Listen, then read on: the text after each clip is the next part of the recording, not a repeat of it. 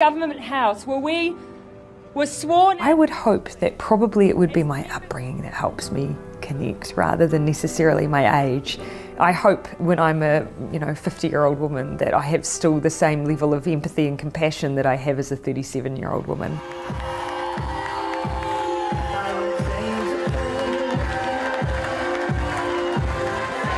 This side of push.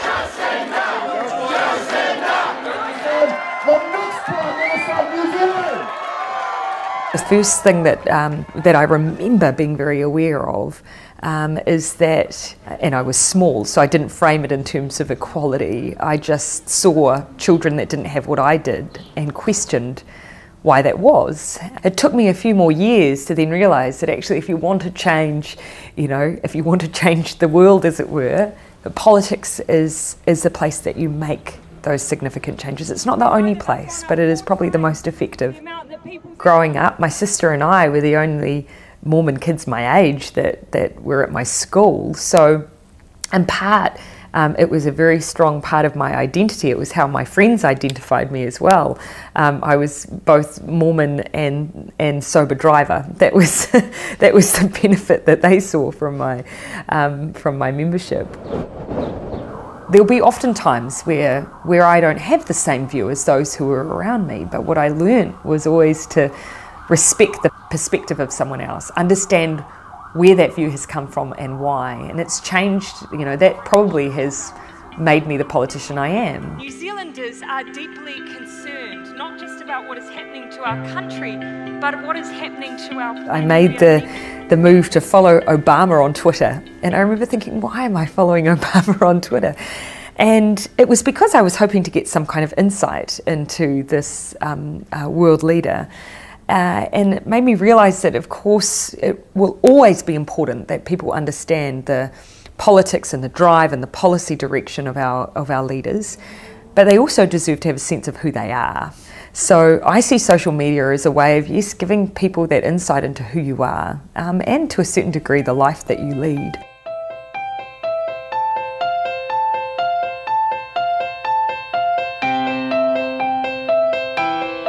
I know that one of the issues that we have both here in New Zealand and much more broadly is that women's confidence in themselves to do a job can be a barrier, as alongside many of the other very real barriers that exist in the workplace. But I know that is a barrier as well, and if I can give a sense of hope that there is a path, that you can find yourselves in these wonderful situations if you push ahead and hold a bit of self-belief in your ability to do a job. It's a simple message, but I hope one that just my presence conveys. We have a housing crisis. We have not built the infrastructure we need. We need to do that so that we don't offer a false dream to those who make an extraordinary effort to lift and upheave their lives to come here. So I really push back on this idea that, or this sentiment that somehow making sure that we have the right structures and the right system in place is anti-immigration. It's about making sure that New Zealand can uphold its reputation of being a place that when people choose to settle here, have a decent life and a good life, because that's what my ancestors had.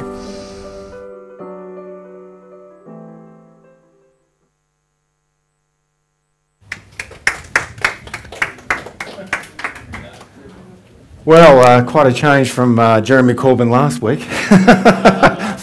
Good evening and welcome. My name's Tom Switzer. I'm here from the Centre for Independent Studies, and it's a great pleasure to have you all here today. Last week we discussed with Eamon Butler from the Adam Smith Institute about the threat that Jeremy Corbyn had posed, or is posing, to the body politic in Britain. Well, today we're going to be talking about the new Prime Minister of New Zealand, Jacinda Ardern, and the extent to which her new minority government of Labour, Greens and New Zealand First, to what extent that threatens New Zealand prosperity.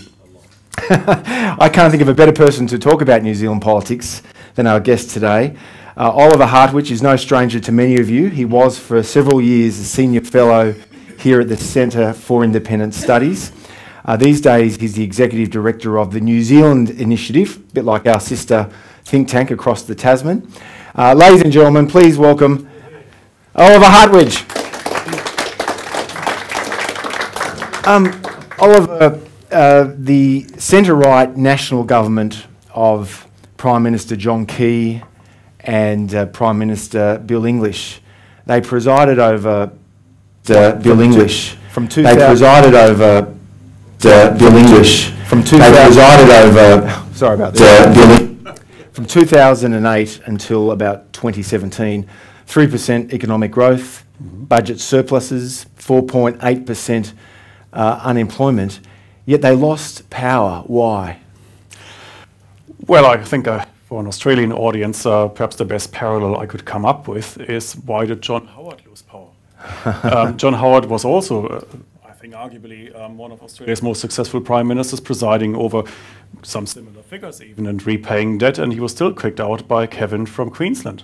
Yes, but and to be fair though, John Howard, the prevailing wisdom is that he stayed too long as 12 years as Prime Minister. John Key defied Enoch Powell's doctrine that all political careers end in failure by leaving at a time of his choosing, which he did in late 2016. And it worked wonders for John Key, Sir John now, but it didn't work so well for his party.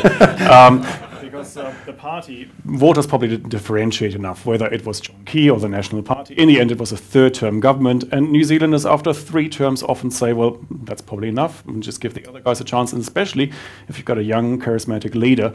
And that was the parallel, really, between Jacinda Ardern and Kevin Rudd. Yeah. Intriguingly, the National Party government won something like 7 to 8% more votes than the opposition Labor Party. How then do you account for the fact that it actually lost power? Well, first of all, you have to realize that New Zealand has a really strange electoral system. No wonder, because they took that from the Germans.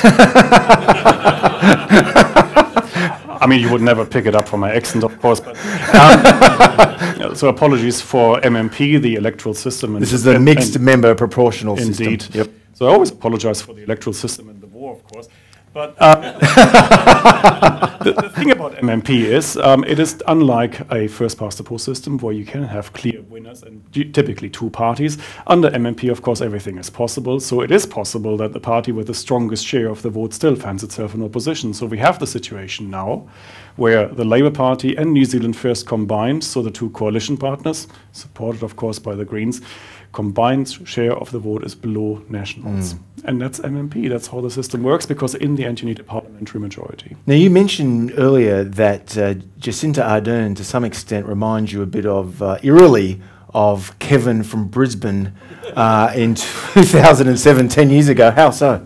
Well, it's not the most flattering comparison, of course, with Jacinda. But if you just look at the election, and the election campaign in particular, it was an old government, government that everybody knew after 3 terms, and there was this fresh face, and people could just project some hopes and aspirations to that fresh face, and okay, we might just give that person a go.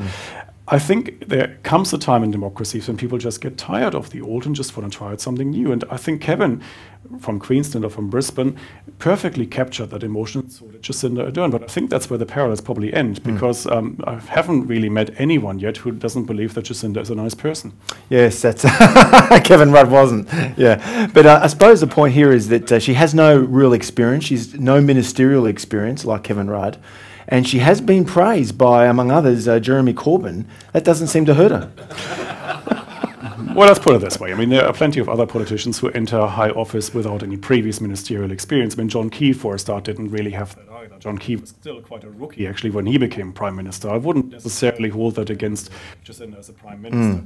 But you're right, she never held office, and she is still very young, of course, as a Prime Minister. 37, is that right? Indeed. Okay. Now, listen, let's turn to the question that men would never get asked. 60 Minutes distinguished itself this week by a controversial question that Charles Woolley asked the Prime Minister.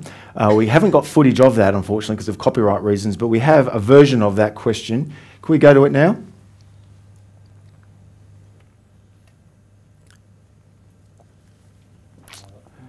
Right. It's a question about her pregnancy. Are we ready to go? Here we go. And we've been discussing today whether I'm allowed to ask it or not. A lot of women in New Zealand feel like they have to make a choice between having babies and having a career. Is that a decision that you feel you have to make, or that you feel you've already made?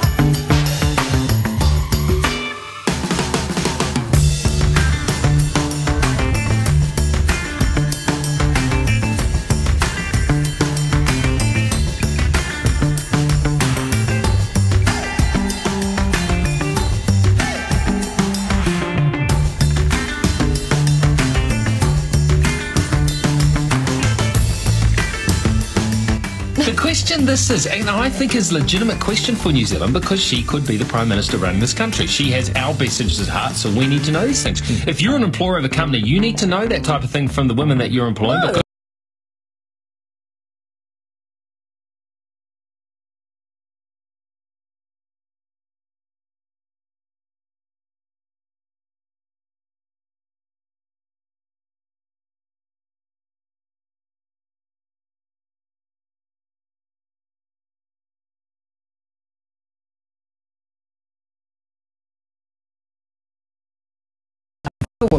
it is totally unacceptable in 2017 to say that women should have to answer that question in the workplace. But this is my point. Unacceptable. Last night, yes. And I just went, when you first said it. I found it inappropriate for a couple of reasons. First, this is her first day as leader of the opposition. It's her first primetime interview, and that's one of the first questions she's been asked.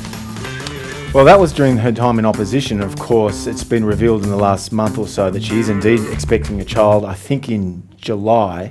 And she was asked by Charles Woolley, who told the viewers of the 60 Minutes program that she was the most beautiful politician he'd ever laid eyes on. In some it's Channel 9, not ABC. And the second thing, of course, was he kept asking her about the time of conception. And then she was clearly a bit uncomfortable with this. How's this controversy playing out across the Tasman? Well, I think there's a bit of a backstory to that. You have to take that into account. Jacinda became deputy leader of the Labour Party early last year. And that was on the back of having won a constituency by-election in Auckland, where she didn't really face any opposition. She ran against just the Greens candidate. The National Party didn't even field a candidate, and she got 80%. And on that basis of this fantastic success, she became Labour's deputy leader. And of course she was asked then, how ambitious are you? Is that the end of your career, or would you actually like to replace the current leader of the Labour opposition? And she tried to deflect the question and say, well, look, I'm quite not there yet, and I might want to have children and family at some stage. And that was basically her way of dodging the question, because everything else would have looked completely disloyal to her leader. So she brought it in a way upon herself that people then, half a year later, when suddenly out of the blue, Andrew Little resigned and she became the leader, people said, hang on, half a year ago you told us you weren't ready. And basically that's how it happened. And actually in interviews afterwards she said, well, it was perfectly fine for people to ask me that question because I brought it upon myself. But then she said, of course, no other woman should be asked the same question, and I think that's the backstory. And that's playing out well for her politically? It's playing out extremely well for her because it just contributes to her honeymoon. Yeah. And meanwhile, last year, during the in the lead up to the election campaign, one of Jacinda Ardern's Labor MPs got embroiled in a controversy across the Tasman here when this advisor, I think, an MP, helped reveal the whole crisis or controversy over Barnaby Joyce's New Zealand citizenship.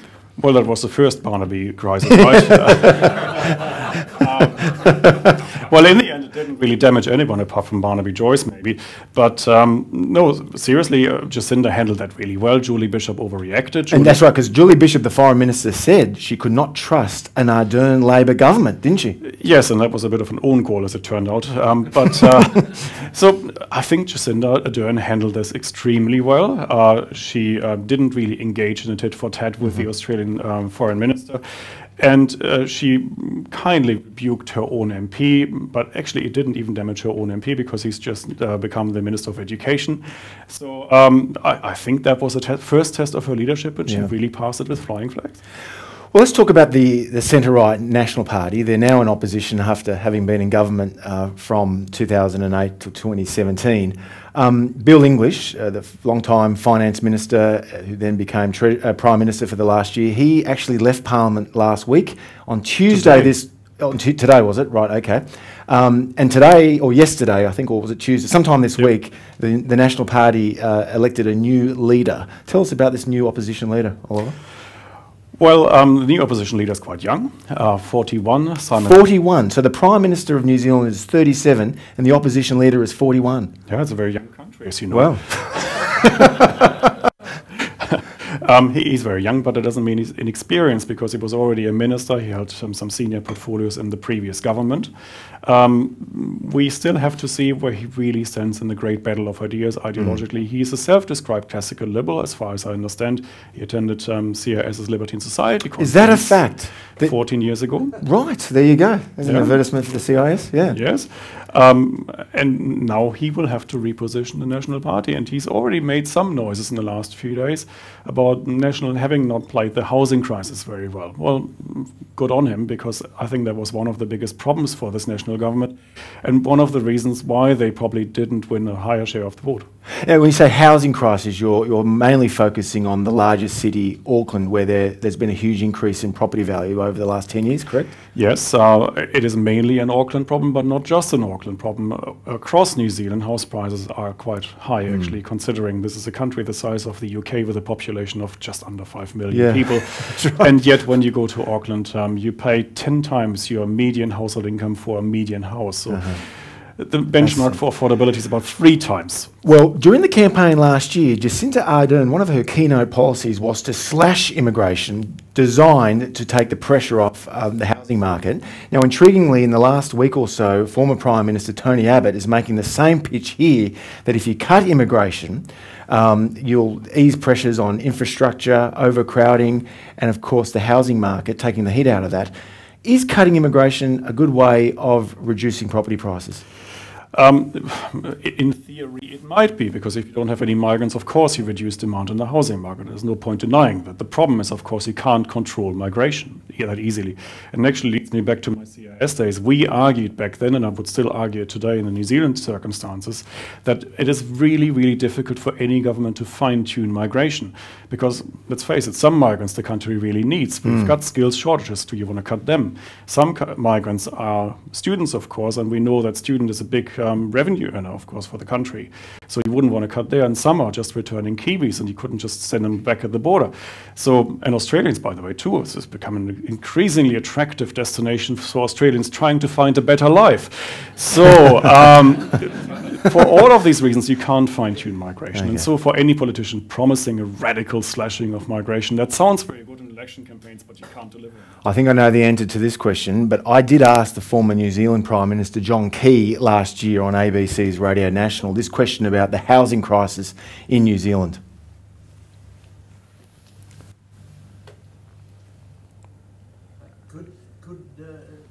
Oliver, can you push that thing closer to your mouth? Than you've had in the history of New Zealand before in terms of houses. So, yep, house prices have gone up. That is a genuine issue, and it's a genuine issue for particularly young people trying to get in the market. But you've got to remember, with very low interest rates, for a lot of people, their average mortgage costs went down dramatically, even though they were having to borrow more. We have a housing crisis too, as you know, especially in Sydney and Melbourne. And some economists, and this is an argument that the former Prime Minister Tony Abbott is pushing, that if we cut immigration, that'll reduce demand for the housing market. How would you respond to that? Well, I think the answer is to increase supply. I mean, my personal view on migration, I know that there's this sort of anti-globalisation, anti-trade rhetoric being pushed to a degree by Donald Trump, and that was certainly what was behind Brexit. But let me put this case to you. I was in Beijing last week. Okay, I think there are more people that live in Beijing than live in Australia. Australia is a very big country. As a New Zealander, I know when you fly over for 6 hours, you're still on it. You know, it's a big place, right? Okay, so yes, of course, you've got to build the infrastructure to support all that. But here's this chance for Australia and New Zealand, two countries whose combined populations, or whatever it is, 25, 28 million, to really attract some of the finest in the world. I mean, ask yourself this question: as an Australian, are you going to get wealthier having access to 2-3 billion middle-income consumers around the world, attracting some of the finest minds from China, India, the United States, the UK, New Zealand, wherever? Or are you going to get wealthy selling things to each other? The entire time I was PM, I just said, China's where the big game is, let's be blunt, and B, don't be afraid of migration. Don't be afraid of people coming in. Yep, get to pick and choose the people you want, but these people are adding a lot to our country, and we should welcome them as long as they adopt our values and principles. Well, that's the former Prime Minister John Key with me on ABC Radio last year. Oliver. Well, I completely agree with John Key on that. And I think actually if you look through the history of both countries, Australia and New Zealand, you can see that migration has actually benefited both countries enormously. I completely agree with the former Prime Minister. Not just property prices though, clogged roads, infrastructure, overcrowding, health, hospital problems. Well, this is what your critics would say in response to you and John Key. Yes, but look at Australian history. I mean, when the first fleet arrived and they looked across Sydney Harbour, they didn't find any boats or hospitals or anything. They should have just turned around and went back to Britain. Right?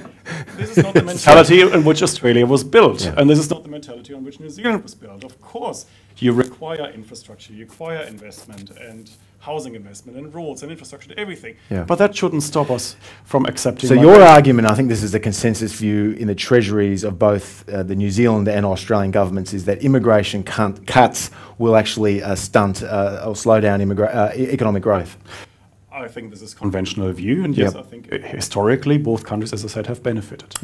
Now, in November, the new Prime Minister, Jacinda Ardern, said that she did not regard the plight of detainees in Manus and Nauru as acceptable, and she pledged to take 150 of them. Gerard Henderson, a columnist for the Australian newspaper, weighed into this issue, and he made the point that we can't take her seriously on this issue because in politics scale matters, and New Zealand accepts only 750 refugees every year, whereas Australia, takes about 14,000 annually. Fair point? Fair point. And I mean, let's face it, New Zealand is really hard to reach by boat. And for those who are trying to reach New Zealand by boat, there's always Australian Navy and Coast Guard. So I think it's very easy for any New Zealand Prime Minister to argue that we might just send a nice gesture and take 150 people, when in fact she knows that realistically she would never have to deal with the kinds of problems that Australia faces on a day-to-day basis. Well, let's talk about Ardern's economic agenda. The Australian newspaper, in its editorial a few weeks ago, said that already, quote, New Zealanders are being beset by bigger government, bigger spending and more taxes. And the Oz went on to say, she is quickly dismantling the successful deregulation market reform agenda under Prime Ministers Key and English. How worried should we be about the New Zealand economy? Well, thank you, this microphone doesn't seem to work. I like the Australian newspaper and greatly respect it, but I think on this occasion they're exaggerating a bit, because so far I haven't seen my taxes going up. It hasn't happened. Yes, the Australian is right. This government is probably leading us in that direction of bigger government, because the government has already announced they wish to spend more. At some stage they have to pay for that too. But I think this is too early to tell. Well, I think their argument though is that tax cuts will be put off because the Ardern government needs to spend money on health and education, all these big spending commitments they made during the election campaign. How are they going to fund it? That's true. It's a bit of a semantic discussion whether tax cuts that were supposed to happen in the future that are now postponed or taken off count as a tax increase. But besides that, I mean, it is a mixed picture that we're seeing with this current government. So some of the issues on which they are planning to spend more money, this is obviously money not spent too well. And I would say this, for example, on some provincial development that they're trying to do. I mean, think of your own nation building in the GFC. It's roughly like that. On other issues, take the housing market. I'm a bit more hopeful that we're probably going to see some reforms from this new government that we didn't get under the previous government. Even in education, where I'm very skeptical of the general direction of travel of this new government, there may still be some initiatives that are worth supporting. Right. But what about business confidence? I mean, the ANZ Business Outlook survey shows declining business confidence in New Zealand. I mean, is there any danger of capital flight? Business confidence has certainly gone down under this Labour government.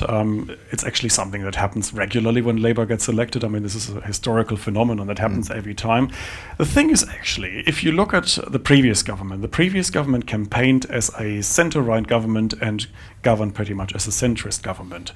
This new government campaigned as a centre-left government, or centre-left opposition, but I think there is still a chance they might end up also a centrist government. So I think, take the exaggerations out of the picture, we might actually see a government that will in the end not be too dissimilar from what we've seen in the past. Think of Helen Clark. That's right. Well, on that note, is Jacinda Ardern more a disciple of Helen Clark's interventionist economic pro-regulatory agenda, or is she more likely to be like Roger Douglas and David Lange, the New Zealand Labor reformers in the 1980s and 1990s? Before you answer that, I think just for those of you who don't know much about New Zealand politics, here's an economic primer.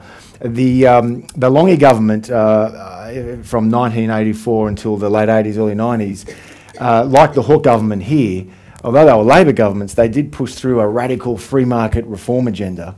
And that reform agenda was continued by Ruth Richardson, the finance minister in the national government in the 1990s, a former chair, a former board of director here at the Centre for Independent Studies. Let's hear from Ruth Richardson. This is her explanation for the free market revolution in New Zealand. Revolution. Well, the millennials would understand disruption. And this was disruption meeting politics only in the late 80s, early 90s. And I went into politics to conduct a free market insurgency. It was about a status quo that was discredited, and I wanted to be an activist in the cause of liberating the economy and securing a basis of freedom as the principle that would drive all policy. And the really interesting thing was that my party had been more meddling, more socialist than any socialist party.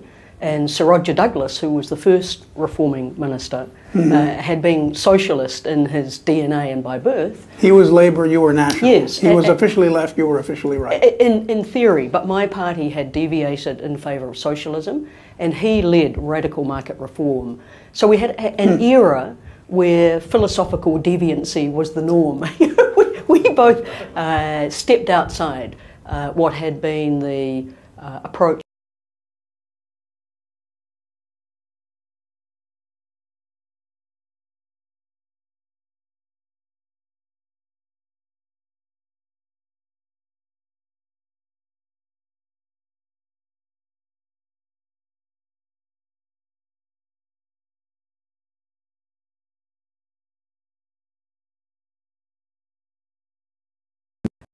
From I think 1990 to the mid-90s, as I mentioned before, she was a former board member here at CIS. It's interesting because in the 80s, and a lot of Americans are astonished by this, the Lange government was bagging Reaganism, but at the same time embracing, if you like, Reaganomics. Yeah, totally. And that was the movement of the time, of course. And you had Hawke and Keating, and there was Margaret Thatcher. We shouldn't forget her either. These were different times. Today, in New Zealand politics, and probably in Australian politics too, you wouldn't really find anyone like Ruth Richardson or Roger Douglas. And how do you account for that?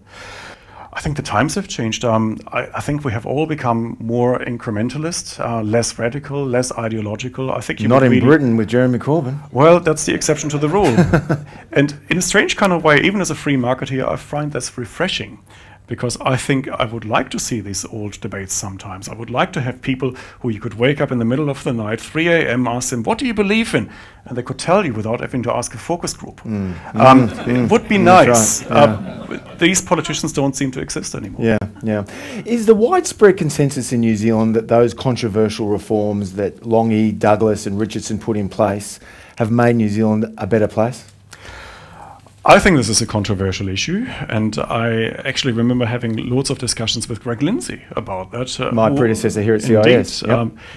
And he, of course, played a role in this from Sydney, because the CIS was, of course, also active in New Zealand. And he had the direct contrast between what happened here in Australia and what happened in New Zealand. Greg always told me, from his perspective, the Australian reforms were much more accepted because they were better communicated and they were kind of the country was taken with them. Whereas in New Zealand, it had to happen much quicker because the country was in dire straits, and therefore you could never really build the complete constituency to carry them through. You didn't have the kind of support in the commentariat, you didn't have an Australian newspaper, and therefore there was the support for the reforms was shallower, and it was dependent on a few people. On my predecessor in New Zealand, on Roger Kerr. Head of the New Zealand Business Roundtable. Indeed. For 3 decades.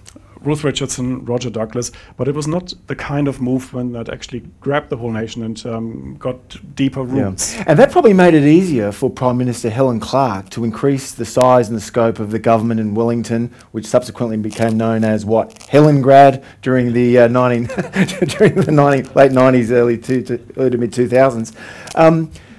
John Key, of course, as Prime Minister, pushed a lot of reforms and he maintained his popularity. How on earth did he do that? Because Malcolm Turnbull would argue privately that it's hard to push reform and keep popularity levels high. Well, I actually wrote an essay about it after his second term when he won the third, and it was called Quiet Achievers. And my thesis at the time was that Key only managed to introduce radical reforms by doing it at an incremental speed. Right. So he was preparing the country, taking the country with him, and then implementing the stuff gradually so that in the end hardly anyone noticed that reforms were taking place. I did write this, of course, for my good friend Nick Cater, who is with us tonight. The Menzies Research Center. And Nick, I must say, in hindsight, I have some regrets about that publication because it gave Key license to be even slower in the third term. I think he took this as encouragement that everything was fine and now he could basically stop and just enjoy his popularity. And the third term for National was a wasted opportunity. So maybe I shouldn't have written this, or maybe I should have waited another term. But I think this is the only chance you have to get decent reforms through. You have to communicate them. You have to build a constituency. You have to make the case for them. Then you've got a chance. But you can't just impose them on a country and then expect the population to go with you. That doesn't work. Oliver, I remember about 10 years ago, the wage gap, the Trans-Tasman wage gap, New Zealand and Australia, was something like 30 to 34, 35%. What is it now? Hard to tell because I don't trust the statistics. Our former Reserve Bank of New Zealand Governor Alan Bollard always said that he didn't trust the statistics because he thought New Zealanders are just more careful in what they measure. So not everything that is produced in New Zealand automatically becomes part of GDP. And then he said in the Australians, they calculate everything into it. So he thinks that you guys systematically overestimate how much you produce and we systematically underestimate it, and in practice it probably isn't much of a difference. My own experience is actually, I think it is hardly noticeable, the difference between the two countries. Right, right. What about New Zealand immigration to Australia? Because that was growing at a rapid rate in the 90s and 2000s. Has that changed much in the last few years? Oh, radically. John Key campaigned in opposition in front of Westpac Stadium in Wellington and said, well, this is the equivalent of the population we lose every year to Australia. That has to stop. Wow. And it did stop. So actually we currently run a slight surplus migration with Australia. When I moved across the Tasman in 2012, people asked me, who in his right mind would leave Sydney for Wellington? And there must be something wrong with me. I remember that really well. My first day in the country, I arrived in an empty flat with an empty fridge, went to the next supermarket and stocked up on stuff. And this young cashier scanned my stuff and then she said, oh, there's a lot of stuff that you've got. I hope you've got a Flybuys card. And I said, I've got a Flybuys card, but it wouldn't be much use here. I said, why not? I said, it's an Australian Flybuys card. Why would you have an Australian Flybuys card? I said, I just moved here, I arrived today. And then she scanned my stuff and told me, you've made the worst choice of your life and you would move to Wellington and it's terrible, terrible, terrible. And while she gave him my change, she said, whatever you do in New Zealand, get yourself a Flybuys card at least. And I thought, I've moved countries before. I've never had this kind of strange welcome. But that was the mindset in 2012 when New Zealand actually lost 30,000 people net to Australia every year. And I think this is one of John Key's best achievements as Prime Minister. He gave the country its confidence back. So at the end of the national government and at the end of Key's term, we are running a surplus with Australia. And I think this is not least due to the fact that Key actually made New Zealand popular again and made it confident of itself again, because that confidence when I moved there simply wasn't there, because I heard similar remarks from people when I arrived who would actually leave Australia for New Zealand, and now even the Australian High Commissioner, when he retired, decided to settle in New Zealand. Wow, fascinating, yeah. And that's not to mention the fact that New Zealand have won the last 2 World Cups in rugby as well, right? Well, we have better wines too. I used to say, like 10 years ago, I have many New Zealand friends, but they all live in Sydney. And we shouldn't even start talking about Pavlova. Is it true that Australia owns half of New Zealand? I think that is a gross exaggeration. I think the statistic you refer to probably is Australia's share in New Zealand's foreign direct investment. And of all foreign direct investment in New Zealand, which I think should be more, by the way, Australia currently holds about 50% of that. Okay. Well, mind you, who owns major Australian beer brands? Well, yes, we can talk about that. Yeah. Now, listen, we'll wrap it up before we go to questions. I want to talk a bit about cultural change. because CIS is interested in not just the economic debates and the education debates and the Indigenous debates, but we're very interested in the cultural issues. And 2 years ago, the Conservative Prime Minister, John Key, pushed the idea of a New Zealand flag, his argument was that the New Zealand flag obviously looks a lot like the Australian flag. I thought it was the other way around. Here's the British comedian John Oliver taking the mickey out of the then New Zealand Prime Minister, John Key. Unsurprisingly, this has caused some problems in the past. There's just a huge confusion factor. So I can tell you as Prime Minister, the number of times I walk over to something and I'm at an international meeting and they sit me down in front of the Australian, flag or the Australian area. It's not funny. It happens all the time. Oh, it is funny, and that's why it happens all the time. Put him under the Australian flag. He gets so... I want to hear him say flig. Make him say flig. John Oliver taking the mickey out of John Key. The flag proposal that John Key pushed lost. Why? Badly designed. Well, I think John Key made a strategic mistake. If he had made it a non-partisan issue, if he had taken the Labour opposition on board, because Labour actually wanted to change the flag, remember, then he would have had a chance to get it through. So it wasn't bipartisan then? No, it was John Key's pet project. He wanted to change the flag. So you're saying that Labour opposed these efforts because it was a Conservative idea? Labour didn't support Key's flag referendum idea, and which is ironic because typically it's the left of politics that wants to change the flag and the right of politics that wants to maintain it. I mean, supposedly conservative parties. Key made it his own pet project. He wanted to leave it as a legacy, or at least that was the impression the country got. And naturally, of course, everybody who didn't vote National was automatically then against this flag proposal. Had Key handled it the other way around, I think we probably would have gotten a new flag. Yeah. And by the way, we all too often know that the New Zealand flag gets mixed up with the Australian flag, but it goes both ways. When Prime Minister Hawke, little known fact, went to Montreal in Canada in 1984, at the tarmac, there were all these New Zealand flags to greet him. But anyway, it was the wrong idea anyway, because Sir John had introduced knighthoods, of course, just a few years before, thus re-establishing links with the United Kingdom. And at the same time that you are kind of linking back to your history, then to say, well, out of the blue, we're changing the flag now, we're getting rid of the Union Jack. To me, it was ahistoric. So it doesn't really make sense. Either you really want to start fresh and you may become a republic and you then really find something new, or you just leave it. Because what's the point changing a flag? I mean, countries change flags after significant events. When they lost the war, happened to us before, when you give yourself a new, for good reasons, when you give yourself a new constitution, when you do something significant, you want to make sure there is a symbol for that. But in New Zealand's case, actually nothing happened. In fact, we were going back to more of the British roots, and then to change the flag, it just didn't and we should also remember, Key was a strong monarchist, and he reintroduced knighthoods, is that correct? Well, yeah, exactly, precisely. So you can't really combine the two. Yeah, sure. Okay, well listen, questions. Anyone? Nick Cater from the Menzies Research Centre. Just wait for the mic. Thank you, Tom. Thank you, Oliver, for throwing such a good perspective on New Zealand, as you always do. I don't think you need to feel too bad about your quiet achievers, because you did point out, I think, in that monograph, very strongly that you suspected there were limits to incremental reform, that you would never, ever get round to doing something like the New Zealand pension system because it's too big. I wonder if you care to reflect on that in the light of what the problems that the coalition government's having over company tax. You know, it's having almost trouble getting very small change through on company tax. And there's a suggestion afield that maybe if they bought be more ambitious and done a larger scale reform of the tax system, there would have been scope for to trade off one against another, and that this very sort of limited ambition means that they're sort of destined to failure now, that they ought to go back to that.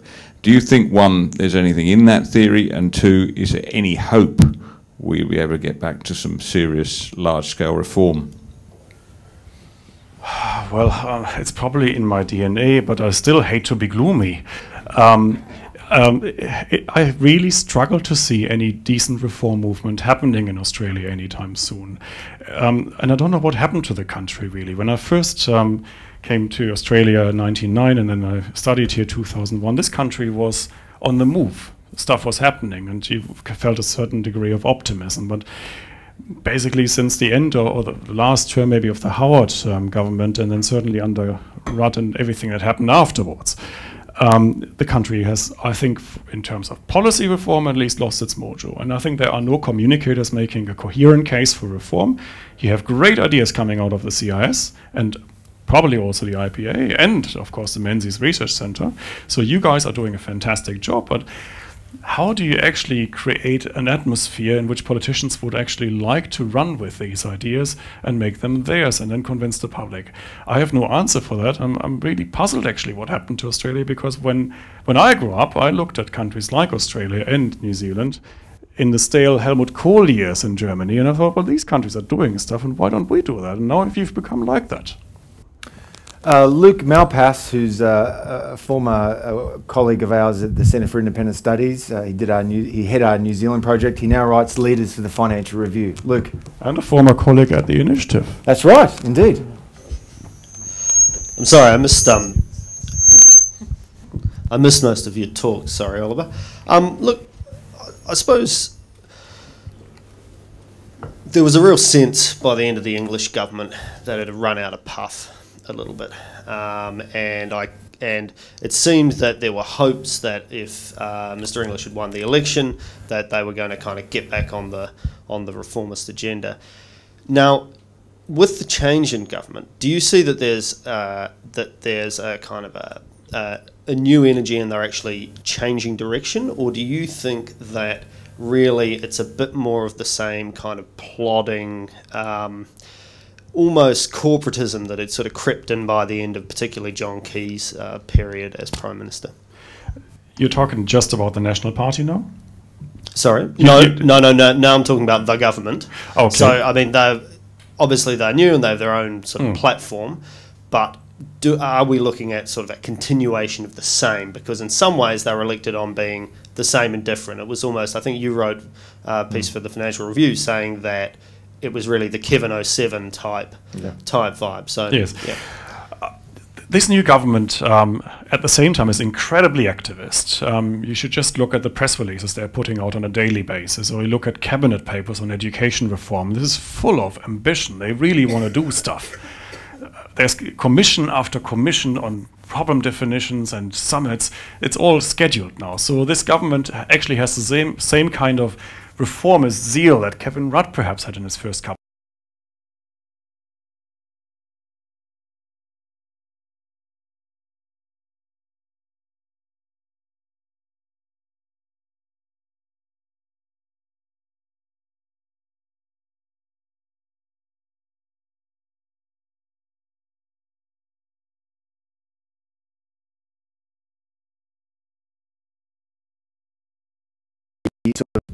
The New Zealand equivalent of our One Nation Party led by Pauline Hanson. It's pretty interventionist, anti-immigration, pro-regulation, agrarian socialist almost. How on earth can that agenda work with a reformist government? Well, I would first say that the comparison between One Nation and New Zealand First and between Pauline Hanson and Winston Peters is a little bit unfair. Really? I'm just not sure on whom. So New Zealand First is a strange kind of party because it is led, of course, by Winston Peters, and who incidentally is actually speaking at the Lowy Institute tonight. But I suspect aren't you lucky to be here? Yeah, that's right. Look, I think Winston is not the most ideological politician, which is a nicer way of saying that he just cares for increasing his electoral share and probably cares for a few offices along the way as well. So I think it is a little bit unfair perhaps to put him in the same camp as Pauline Hanson. That's a different kind of party. And with Pauline Hanson, I certainly see more of a populist streak about it and more extremism.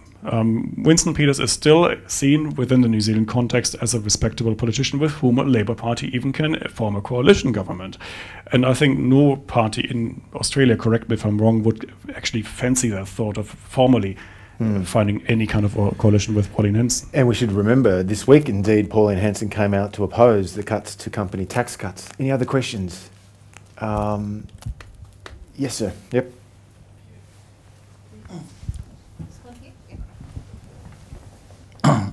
As an example of reform, I'm just wondering what you're hearing around in Wellington on, firstly, the RVNZ review, the review of the RVNZ Act, including an employment mandate, and secondly, we also have a new RVNZ governor coming in late this month. How do you think he'll be able to respond to that? The politics around potentially changing RVNZ and just general management of the central bank. Oh, questions for policy connoisseurs. The RBNZ mandate, a bit of a background. If you're not familiar with New Zealand monetary policy, so our Reserve Bank has a commitment to price stability, that's in its mandate.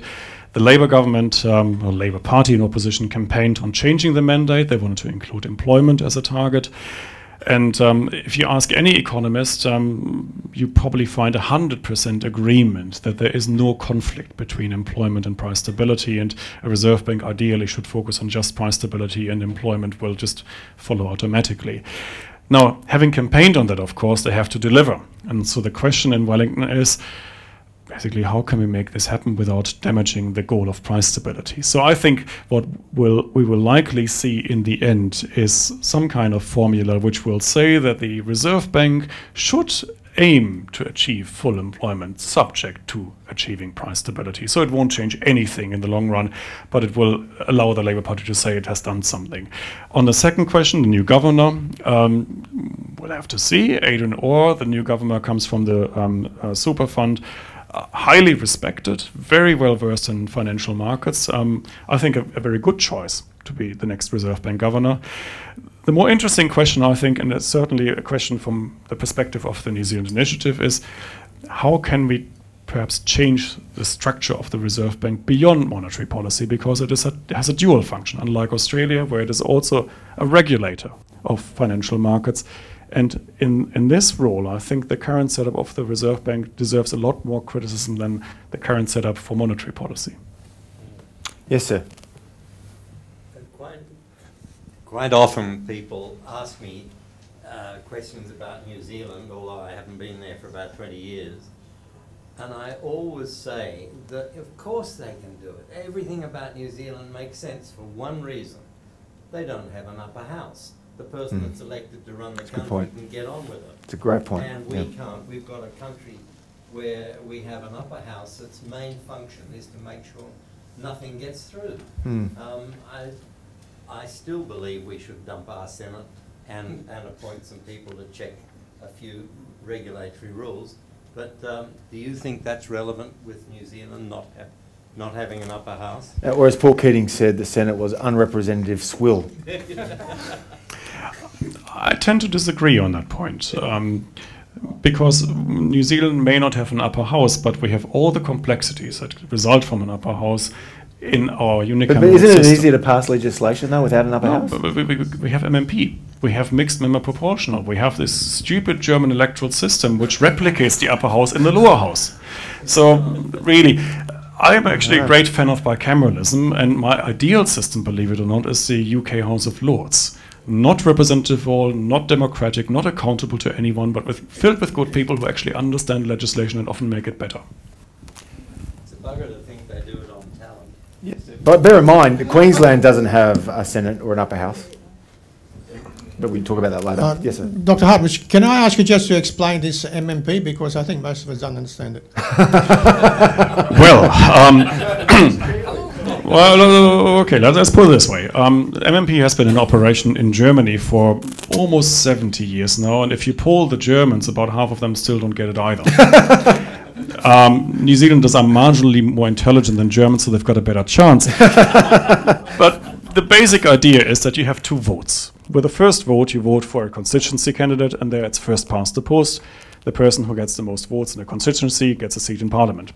But the second vote determines the total composition of parliament, so there you vote for parties, and then the total makeup of the House depends on that second vote, and the constituency mandates won are calculated against that. So it is possible then to vote for a candidate you like, you personally know, you respect, no matter which party that candidate comes from, while still voting for your preferred party as the total composition vote. Now, that would require people to actually understand how the system works, and I think that's where it gets complicated. But the real implication of MMP is not so much in the operation of how voters may think it works. The problem is actually, if you're under an FPP, as a first past the post system, you typically end up with two-party systems. So you have one party in opposition and one party in government, and you always know who governs you. And also, of course, a party may campaign on a certain platform, gets elected, then has to implement it.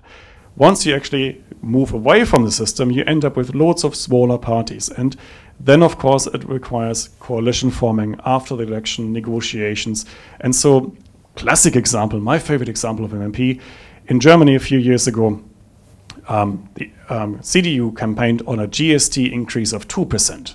The SPD, the Social Democrats, said, no, this is just outrageous. This would be unfair on low-income earners.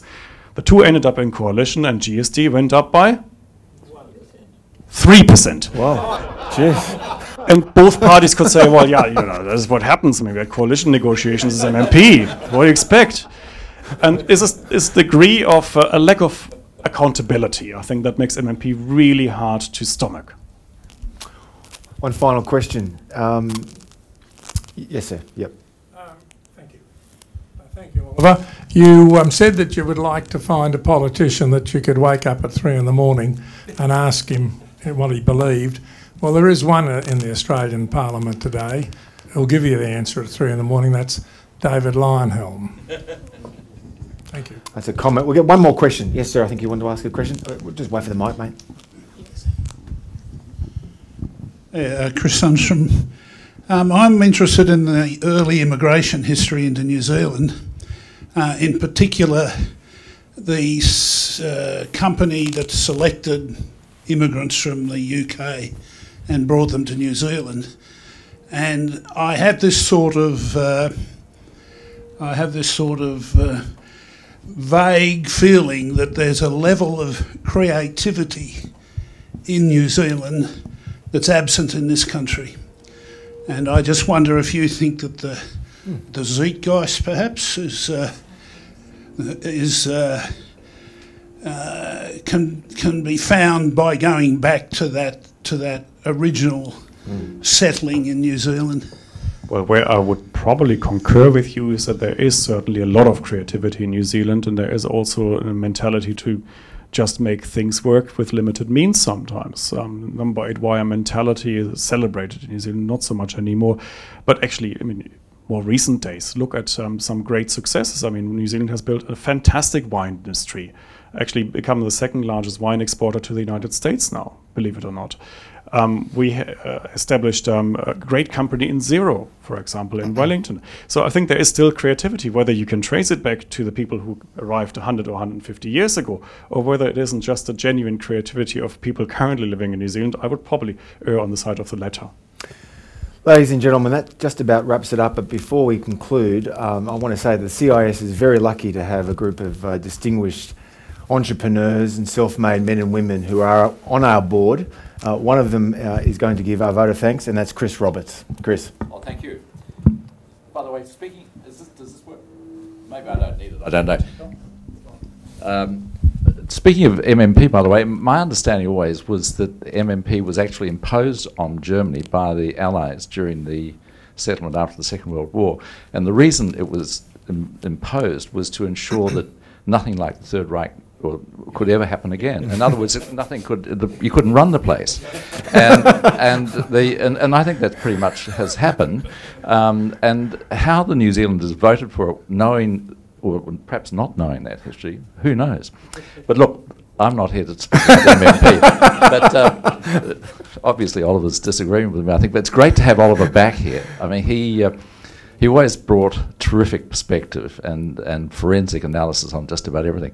I've actually just come back from New Zealand today. I went there about 8 days ago, and with my wife, and we went there to taste the wine. And I could talk to you about wine, by the way. New Zealanders produce very good Sauvignon Blanc and Pinot Noir.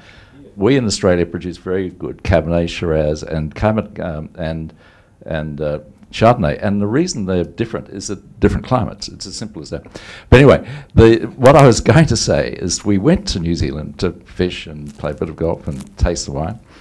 And one of the great things about going to New Zealand 8 or 10 days ago was we were going to a Barnaby-free zone, we thought. Now, at this point, I'm going to have to tell you that that wasn't actually the case, because when I got there, the first thing I did was went out and bought the local paper in Central Otago, because we went to the south. You'll have to hold this.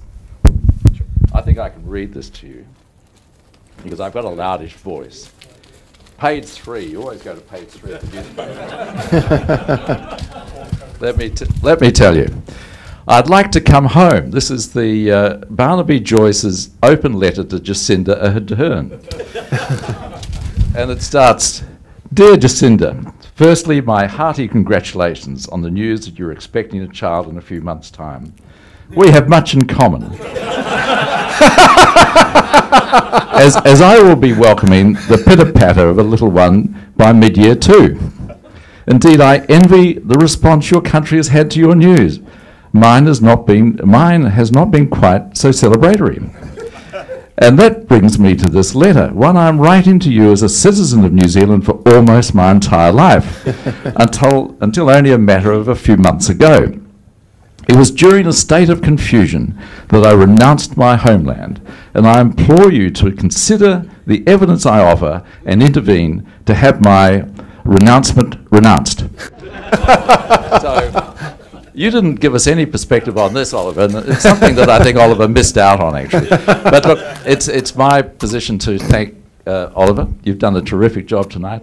I mean, to understand what's going on in New Zealand is always a challenge, but you've done it. And I know many people in New Zealand who regard the work you've done there very, very highly, so congratulations on that. But thanks very, very much for coming tonight. And we look forward to seeing you again, particularly after Jacinda's been in charge for 2 or 3 years. I think there'll be a lot to learn, possibly. But thanks very much. That's great.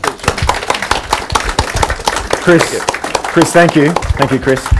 That just about does it for us this evening. Just a couple of housekeeping issues. One, as I don't want to sound like a pub bore, but we survive because of the generosity of people like yourselves. So if you haven't become a member of CIS, there's a membership form there. Please consider joining us.